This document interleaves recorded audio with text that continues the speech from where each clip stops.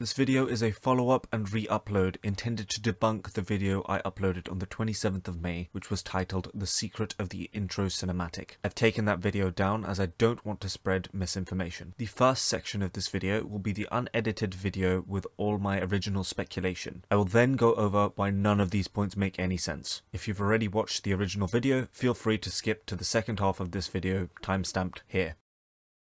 This video contains a fair bit of speculation over a single image. Spoilers ahead. Turn back now, ye tarnished, lest ye be spoiled. Ugh.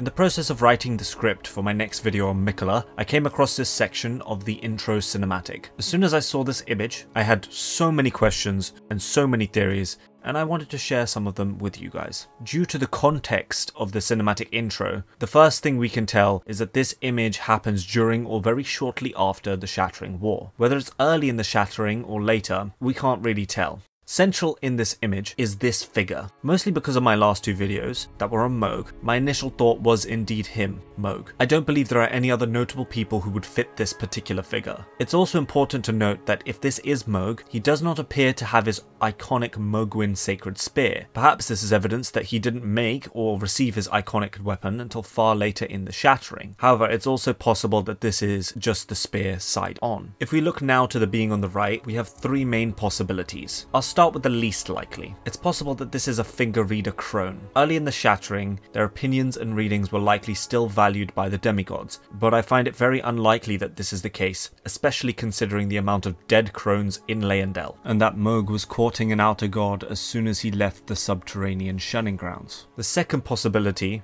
is Morgott. The figure does seem to look like him but very hunched over, and the coloration does make sense. This would then suggest that Mohg and Morgott fought together during the earlier parts of the Shattering, but why would they need to? And this leads me to the final part of this image, the large golden thing on the left-hand side of the image. The first possible answer is that this is Rykard, or more accurately something to do with the god-devouring snake. We know that Leyndell went to war with Mount Gelmir over Rykard's blasphemous ways, and in fact Leyndell forces are still seen there. We also see Rykard in the intro cinematic literally seconds before this. The main issue with this theory is that we have no evidence, as far as I know, that Rykard or the god-devouring snake ever fought on the battlefield during the Shattering. It's also likely that this would have to be a part of or the god-devouring snake itself, which just really doesn't add up. Another option for what this could be is Godofroy's arm. Godofroy was likely the father or brother of Godric, and he was a large part of the siege on Leyndell. He was defeated and then captured by Dragon Knight Kristoff, who put him in an Everjail near the Grand Lift of Dectus. The main flaw to this concept is that we have no real evidence that Mohg or Morgott fought Godofroy. This image also doesn't look much like the outskirts of Leyndell, it looks a lot more like Caelid, which leads us to another possibility. We see during the intro cutscene a battle between Morgott, in this case Margit the Fell Omen, and Radahn, or one of Radahn's soldiers. This could indeed be a battle at Caelid, which would also place Mohg there during the Shattering. The piece on the left would then have to be siege weaponry or something similar, which is possible. We're now going to move on to our most likely possibility. The white blob on the right, rather than being Morgott, is the cocoon of Miquella. We can see wispy white tendrils across this image that are similar to the silk of Miquella's cocoon.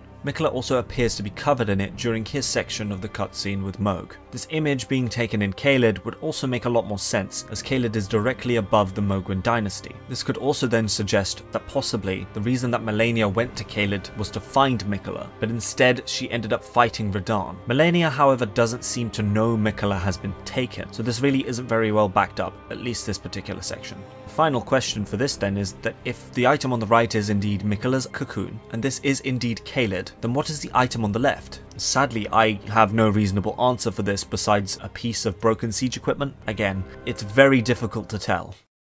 Now that you've watched that, let's debunk these theories. The first and most obvious thing to point out is that this is obviously Caelid by the rot and colour scheme. Secondly is the very obvious halo scythe used exclusively by Cleanrot Knights. We see Cleanrot Knights in very few places across the Lands Between. the main two being the Halig tree and Caelid, and this particular item drops only in Caelid as far as I know. This image is most likely shortly after the Battle of Aeonia, between the aforementioned Cleanrot Knights under Malenia, Blade of Miquella, and the Redmane Knights under Star Scourge Radahn. This is backed up by the next shot being Malenia, and then her and Radahn engaged in battle. This image shows, on the left, what is most likely a Cleanrot Knight helm, or more accurately, two of them. It's hard to make out, but the figure on the right might also have that helm on. The figure in the middle, purely from coloration, could be a Redmane Knight as they wear reds and blacks. Some commenters have mentioned that this could be the fabled journey of the Cleanrot Knight Finlay, who carried Malenia back to the Halig tree after her bloom in the fight with Radahn. There is no evidence that shows that this is Finlay, but more importantly, no evidence of Malenia in this image. In fact, there is little indication of any demigods being in this image. There's zero evidence a Finger Maiden would be here. Rykard and Morgott are extremely unlikely to have been in Caelid during this battle, even considering Morgott fighting Radahn or a Redmane Knight, which doesn't look like it occurred in Caelid. Only outlier here is Mohg, who plausibly could have gone through Caelid due to circumstantial evidence that Caelid is directly over the Mohgwyn dynasty. However, the more reasonable and likely answer is that Mohg used the teleporter in the consecrated snowfields. Because we can see Albinaurics on both sides of this teleporter, there's evidence that this teleporter is able to be used by other beings in the game,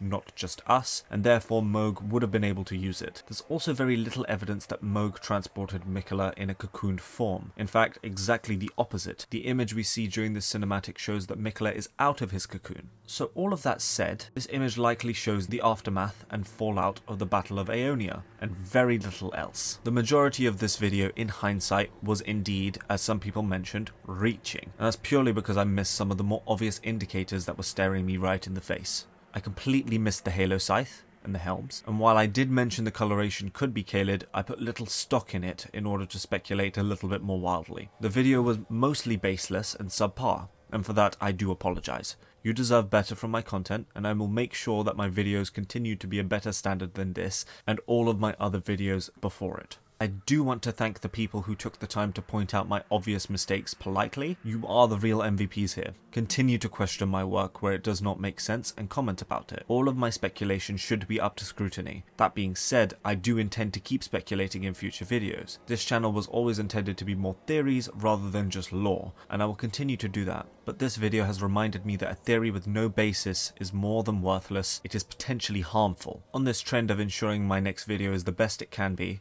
I intend to take my time with the Miquella videos, as there is far more to discuss than I even expected, and I want to make sure that those videos are the best researched and made that I can make them. Thank you for watching and supporting me. As a horrid man once said, "Your officiousness knows no bounds."